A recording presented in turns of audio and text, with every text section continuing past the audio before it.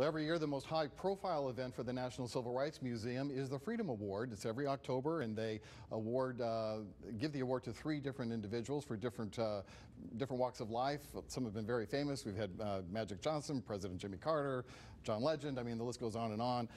And this year, one of the honorees was Fred Smith, the Memphian and founder of and former CEO of FedEx. He received the award, and he was asked about that on the red carpet, as you see there today, earlier this week. The great African-American built FedEx, from pilots to senior vice presidents to engineers, pickup and delivery people. I mean, that's what it's all about, giving people opportunity. All right, Reverend Whalen, we know that Fred Smith is a Republican. We know the Republicans have taken some heat lately for not exactly being very pro-civil rights or human rights, and that bothered some people that he received the award. What's your feelings about it? I am very glad he received the award. You know, Richard, there once was a time many years ago when there was an entity called Memphis City Schools, and they were the largest employer in the city of Memphis, and FedEx was right behind or just ahead. Man, if it weren't for Federal Express, Black folk in Memphis would be SOL, man. And some people know what I mean by SOL. We do.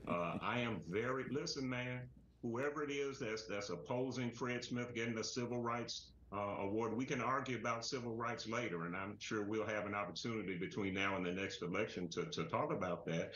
But man, Federal Express has made a lot of Black folk comfortable financially.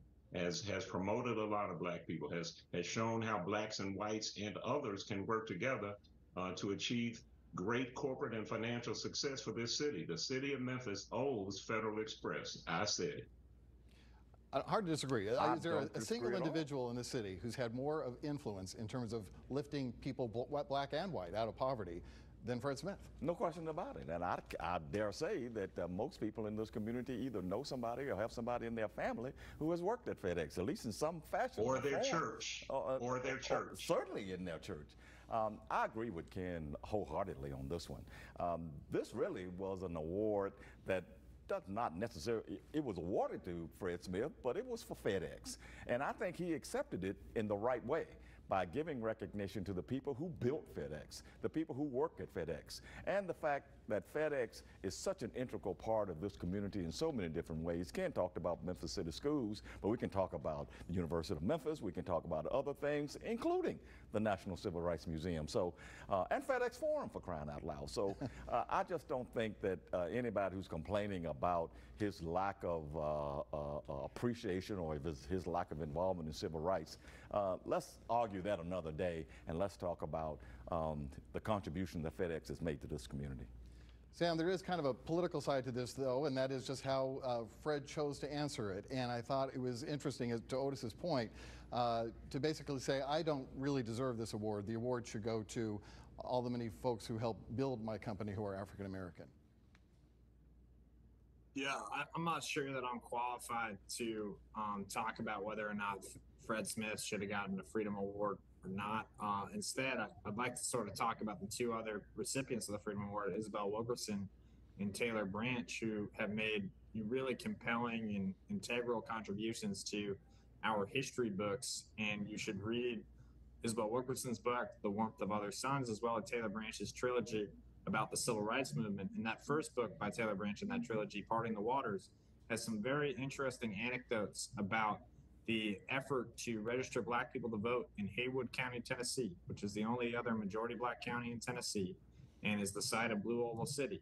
And, that's, if you read that book and the early chapters of that and you see the struggles the Department of Justice, the federal government in this country had registering people to vote in the South in the mid-50s, that should tell you a lot about, our history and really give you some context as we embark on a huge project in that area.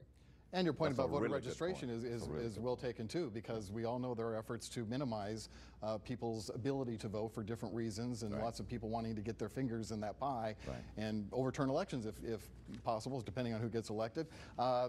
you know, it's interesting that they would choose someone who is such a leader when it comes to voter registration. Well, and of course, the Civil Rights Museum has always done that. They've always reached out there and gotten people and recognized them and give them awards who have been really groundbreaking in a lot of different areas. You mentioned some of them, but the list just is much too long for us to talk about here. Sidney Poitier and even Desmond Tutu and you know, people like that. It's just a wonderful award, and Sam is absolutely right. The other two award winners are very well deserving. And when you zoom out a little bit farther, Reverend Ken, you look at all those names.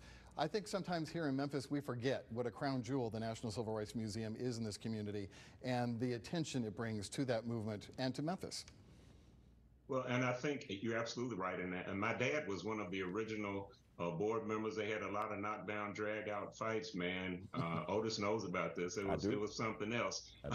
But with that said, man, I love to celebrate Memphis. I love to celebrate the Freedom Awards, but we need to keep this in mind as well, especially on the heels of what Sam said about the other two honorees and Richard Wright having to leave Memphis and all that kind of thing. Listen, man, FedEx can't get enough employees hired.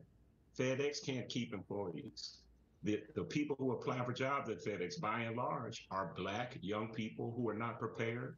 A lot of the young people who get hired at FedEx are not good employees. We just got to face this, man. We can celebrate Memphis, but we have got to challenge ourselves and try to address the real problems that still exist and are getting deeper. Okay. All right. I'm going to have to let that be the last word. That is our show for today. I want to thank Sam and Reverend Ken Whalum and Otis for being here, and I want to thank you at home. We'll see you next week for ABC 24 This Week.